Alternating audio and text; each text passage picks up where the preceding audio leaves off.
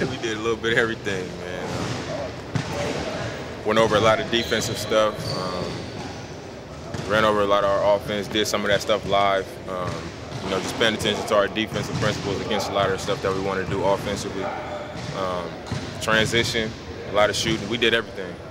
Are you running or scrimmaging more early in camp than you have the last couple of years, would you say, or is it about the same? I think everybody came back in pretty good shape. So, instead of us doing a bunch of sprints, like we didn't do our jobs this summer, we playing. And getting used to that playing motion and getting up and down, playing defense, going to offense, and competing most importantly. So I think we're ahead of where we were last year.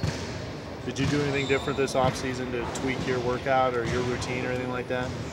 To make sure you came in good shape? Or? As far as workouts, I did a lot of the same stuff. I think my diet helped get me in better shape to where, I just have more energy and I feel better, and I probably can go longer. But on the court, it was pretty much the same thing. Defensively, is it the same principles as last year? Is there anything Terry's emphasizing different?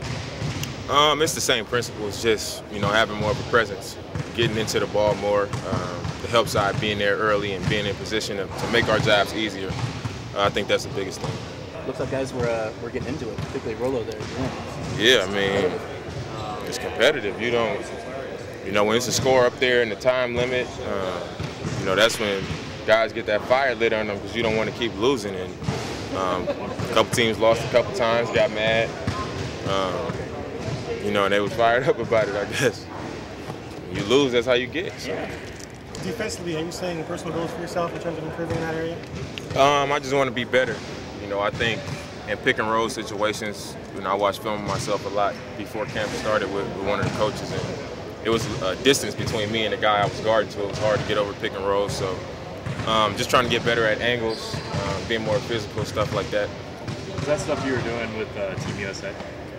No, Team USA was just straight physical, pressure, man-to-man defense.